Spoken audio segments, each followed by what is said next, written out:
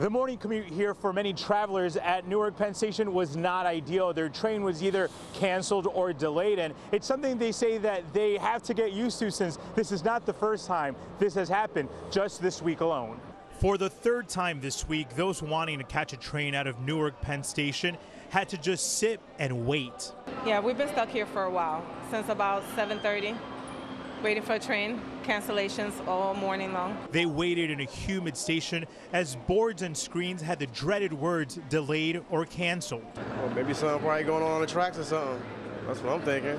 For seasoned commuters, their assumption was right. New Jersey Transit released a statement saying in part service from the Northeast Corridor and coastlines came to a halt in both directions this morning after Amtrak overhead wire issues.